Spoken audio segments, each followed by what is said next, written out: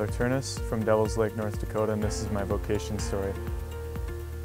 I grew up in a Catholic family, and my mom and dad were very proactive in raising us in the faith and really teaching us the faith from a very young age.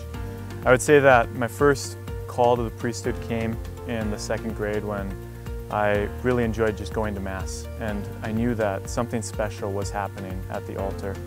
And the second grader didn't really know what was going on, but I knew that it was special, and it was something that I might want to do someday. As I continued to grow and continued to go to Catholic elementary school, I started to play the pipe organ for church in the third grade, which really helped connect two things that I loved to do, was music and going to Mass on Sundays, which really helped me grow even more in love with Catholicism, the Catholic faith, and also just gave me that desire to follow Christ's will. When I transferred from Catholic elementary school to public middle school, I was presented with a real challenge because I saw a fork in the road between popularity and the path which I was raised in, which was taking the faith seriously, going to Mass on Sundays, and just staying out of trouble, keeping my nose clean. And in this, I decided to trust my parents and the path that they had really laid out for me and showed me why it was important. But this came with lots of loneliness and not a lot of friends, and so it really forced me to lean into my relationship with my family a lot. And with that, I just really struggled to want to go to Mass on Sundays, whereas before I really had that fire, and it just wasn't here anymore. Just was really struggling.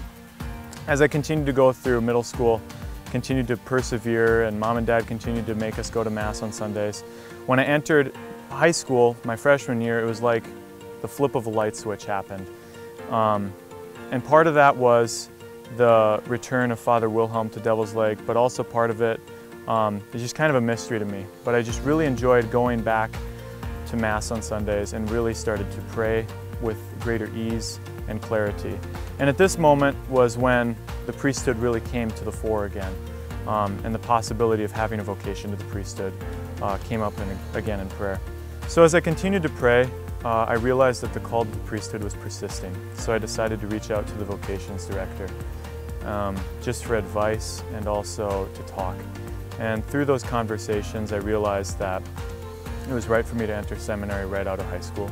So I asked for the application in October of my senior year of high school and completed it pretty shortly thereafter, and was accepted as a seminarian for the Diocese of Fargo in April.